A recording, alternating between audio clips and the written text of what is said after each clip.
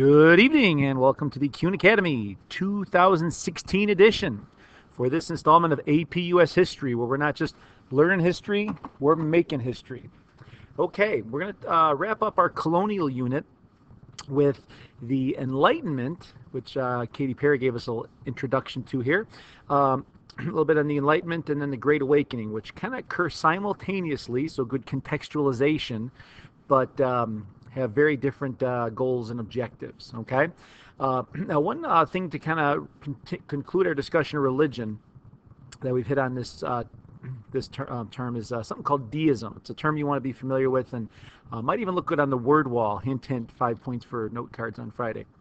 But deism is this belief that reason and observation of the natural world, so what we see, are sufficient to determine the existence of a God. All right? In fact, the sun comes up, and that there's the sky, and the weather changes, and all these natural things that we see in the world show us that there's a God that exists. However, okay, once we're here, it's kind of up to us what happens. Okay, so there's not this idea that we're predetermined or predestination or anything like that, or God has a plan for us. We have to prove our good deeds or anything like that, but you're free to make your decisions while you're here, and then you answer to Him, in the next world. So it's kind of a less of a fearing God than we had previously seen with the Puritans and Calvinists and things like that. Okay, and you'll see obviously Thomas Jefferson's picture, along with many other founding fathers, were deists. So they believed in a God, but they also believed that reason and thought are kind of what prevail down here on Earth. Okay, now in Europe, the Enlightenment had been taking shape for the last 100, 200 years or so, but it's kind of trickles its way to America with some notable writings and philosophers and things like that.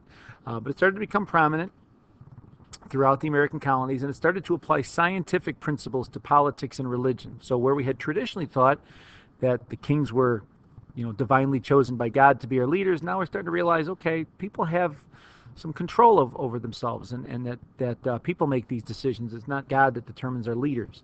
And deism is kind of that scientific application of religion as well, kind of going more with natural law and things that way. So if you think of it this way, that in the Enlightenment, people could comprehend material for themselves and then mold it and shape it for their betterment, all right, and can improve society that way, politically and religiously. All right. Some of the more notable ones were Ben Franklin and Thomas Jefferson, and it's not a coincidence they're also going to be leading our American Revolution in a few years. Okay. Now, as a counter to that is the Great Awakening. All right. So you have the Enlightenment going on in Europe and in America that's kind of de-emphasizing religion and starting to put more emphasis in human reason and human thought.